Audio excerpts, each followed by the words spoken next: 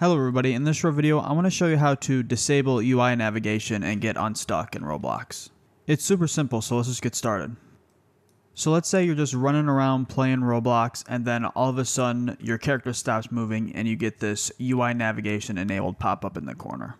And now as you can see, if I try to move around, it'll only move this blue box around these buttons here. So to fix this, the first we need to do is check what UI navigation is bound to on our keyboard. And doing that is very easy. All we have to do is click on escape and go to our settings, then come over and click on help. And then we just want to look over at this miscellaneous section, and here is our UI selection toggle. This is the key right here that it is bound to.